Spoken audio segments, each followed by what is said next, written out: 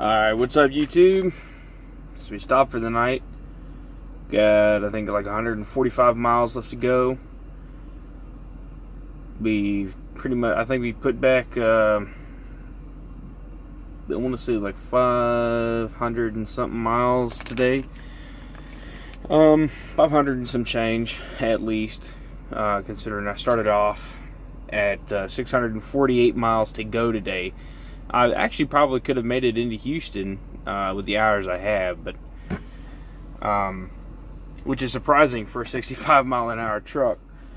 But I was trucking today, so we were really moving and shaking along there. But miss Texas, man. I miss this place. Texas is probably one of my favorite states to run through. I'm on this I'm on this like little state route, right? And this state route and the US highways are speed limits of 70 and 75 miles an hour. In the other state, they're like 55. Oh, you know, gotta love Texas, man. You know, you get on one of these little back roads and you just hauling. And yeah, man, I just love it. And I love the barbecue here too. I used to live in Plano, Texas back when I was in high school. I went through high school for like 2 years in Texas before I moved to Memphis, Tennessee. So, you know, it's been a long time. But with Dart, they like to keep me up there in like Minnesota and Wisconsin, Illinois, Indiana, Ohio, that general area. And lately they've been having me go into Pennsylvania a lot. So, you know, it's nice to be out of the snow and ice finally.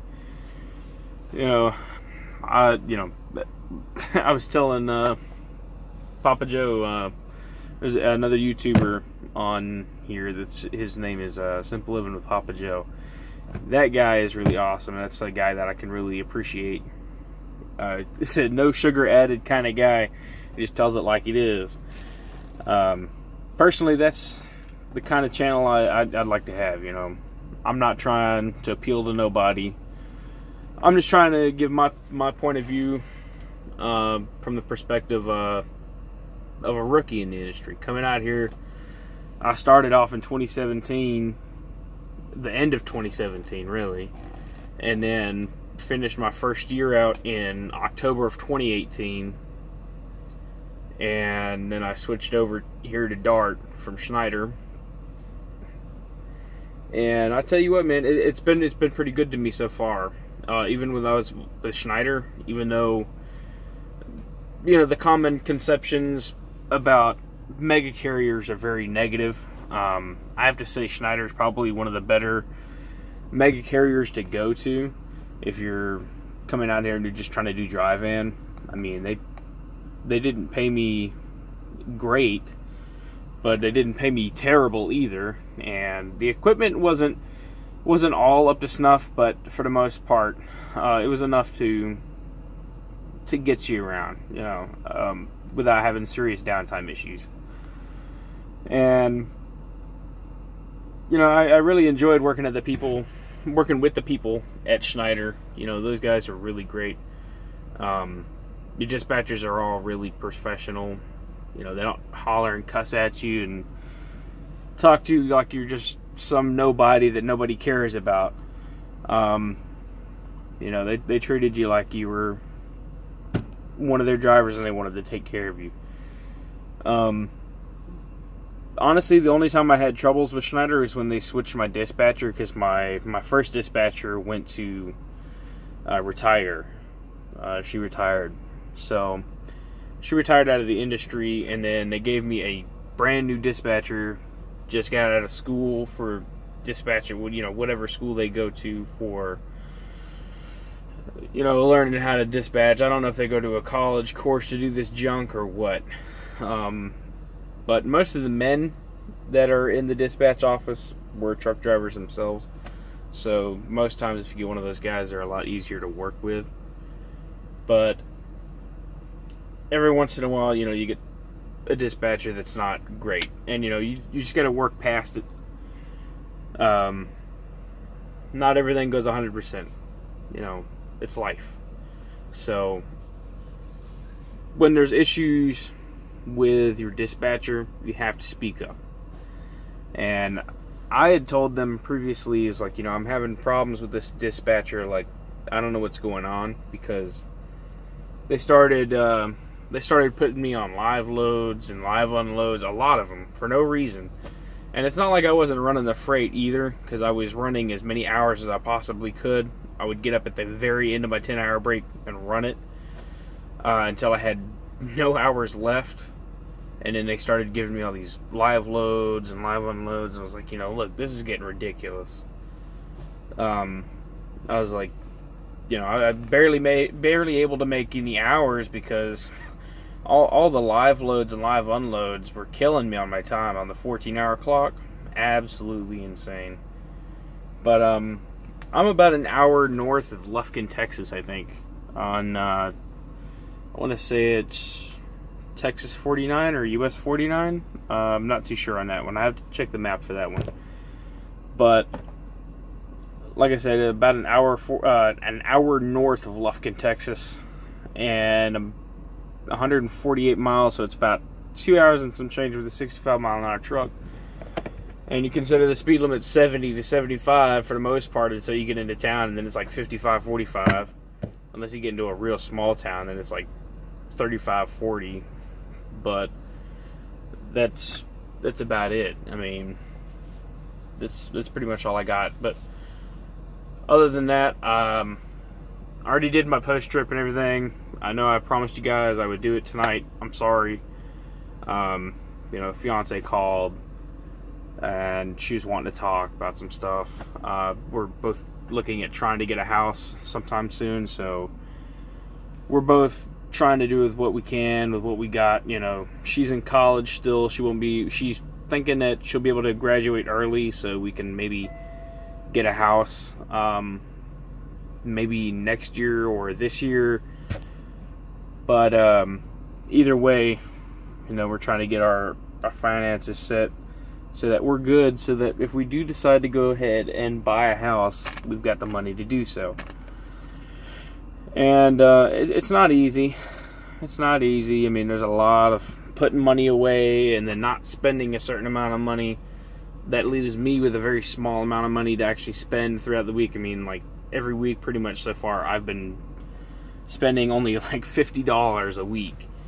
And that's pretty much to just restock whatever I eat in the truck. Minus if I decide to have a $5 meal from McDonald's or a $10 meal from Wendy's or something, That's an important topic about trucking that I would like to talk to other guys who are rookies in the industry.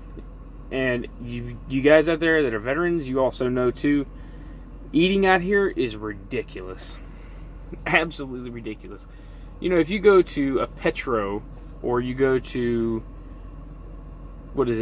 Country Pride, the Country Pride restaurants are not what they used to be. And the same thing with Petro. I remember as a kid, we went to Iowa one time, and we didn't stop at Iowa 80, but we stopped at some Petro along the way. And I remember the Iron Skillet restaurant was actually pretty damn good. We went in there and we had I forget what we had the buffet, and the buffet was actually like really good food. It was like actually cooked food. And now you go to Tierra Petro to go to a sit-down restaurant and get a frozen steak. I mean, and the service is awful, absolutely awful. So I've pretty much resorted to, like, every once in a while I might go in to get something, but if I do, it's maybe chicken strips or something. But even that's overpriced. I mean, $8 just for some chicken strips and some fries, dude. No joke. Ridiculous. But I would do that when I was with Schneider, just because when I was with Schneider, the first 2 trucks I had there were both Freightliners, and there was no way for me to hook up a fridge unless I had an inverter, and I didn't have the money to spend on an inverter. So for the most part, I was spending between $150 $200 a week just to eat. And you know, I'm a big boy. You know, I probably eat more than I should. Well, I'm not gonna. You can tell I eat more than I should. That's a given. It's obvious. Nobody cares though. But it's strange because I came from working in a factory and being home every night, you know, and you get comfortable knowing, okay, you know, I finished my job at the factory, I can go home, wash up, and go have a nice meal or a small meal for pretty cheap at whatever restaurant, right? You know, have a nice cold beer to finish the night off with. It's not like that out here. It's not like that out here at all. Everything is double the price at the truck stops than what it is at home. And it's ridiculous. And the thing is, the worst part about it for me is that the quality of the products you're getting is worse than what you would get at some other places at home that are cheap. It just kind of boggles the mind, like, why? This doesn't make any sense. But they do it because they know they can. And Pilot, TA, Petro, Flying J, I don't care which one of them is. It doesn't matter what truck stop you go to, unless it is a mom and pop shop, they are all going to be overpriced. Simple fact. And it doesn't matter what you're buying, they're all going to be overpriced. I mean, it doesn't matter what it is. I mean, a bottle of soda, a 20-ounce bottle of soda at a Pilot will cost you twice as much as it would for a bottle of soda at the regular gas station across the street. I mean, why? And it's because the way they view it, they have a limited certain amount of customers that come in every day. They know how much they can make every single day off of all these guys that are coming in. If they don't have a refrigerator, or even if they do have a refrigerator, they have to stock up. Well, we've got everything you need, so why go across the street? It's as simple as that. Where now I like to, if I can, find a Walmart, park there, go inside and shop, or even a Target, or if not Walmart, then Target, or I forget what the other place is. But either of those two are usually really good to get you some pretty decent prices on stuff, and get you a reasonable amount of quality for the product you're buying for the cheap price. It's just ridiculous with these truck stops. But otherwise, I mean, I'm stopped right now at a Shell station, just a Shell gas station, that's got some diesel pumps in the back for some semis, and there's a dirt lot across from it. And my cards don't work, except for my EFS card for buying fuel, and they don't do cash advances. And that's what I tried to do.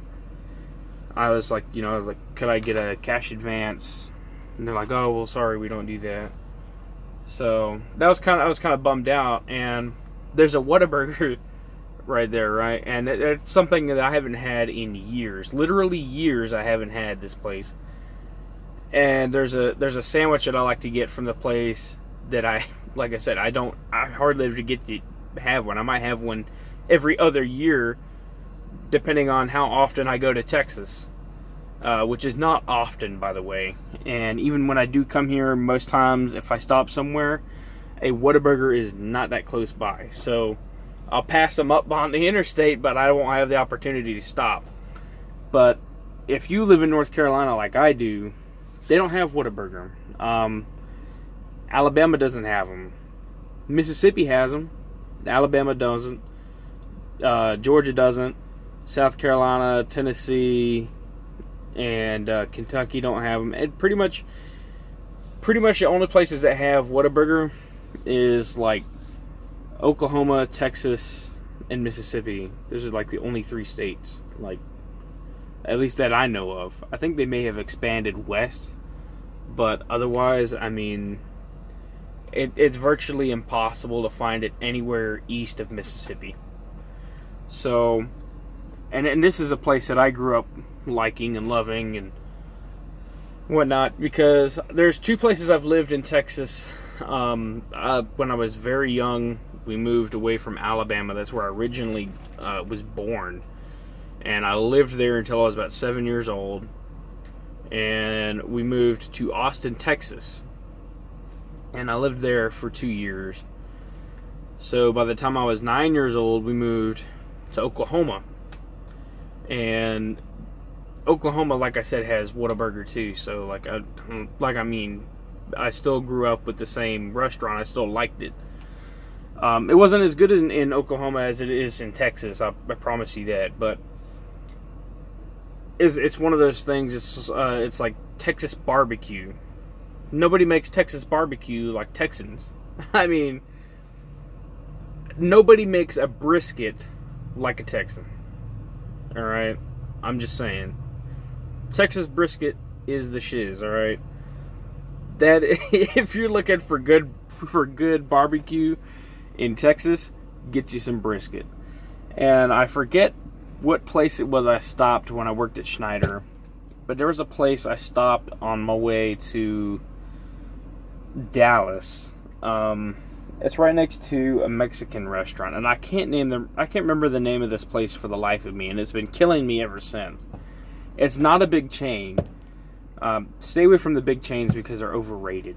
But it's just a small place, but when you go in, it's kind of like, I don't know if you guys are familiar with like what a Luby's is, but when you go in, you know, they cut the meat in front of you, and like they have a whole brisket, right? And as you go down the line, you tell them what you want.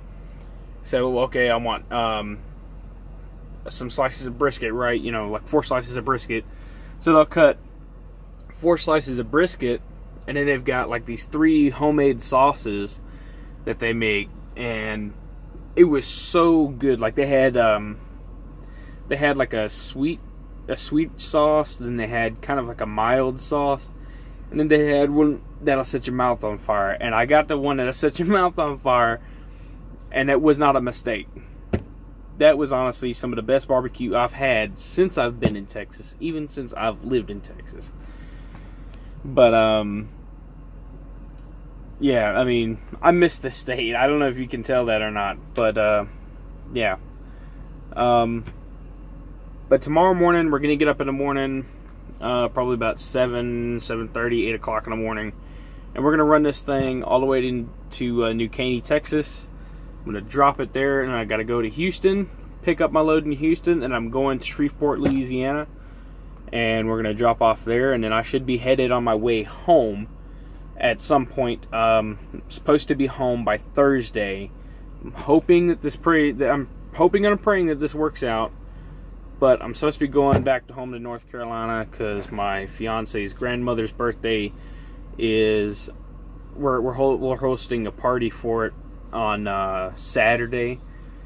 So, and we were trying to move out of our place that we're living in right now so that we can just be done with this lease on this place that we're at right now. So, you know, just a lot of stuff to do. You know, my plate's full. So, we got a lot of things we got to do. So, I'm gonna call it a night. I'm about to hit the sack. You guys stay safe. God bless. Take care, alright? See y'all later on.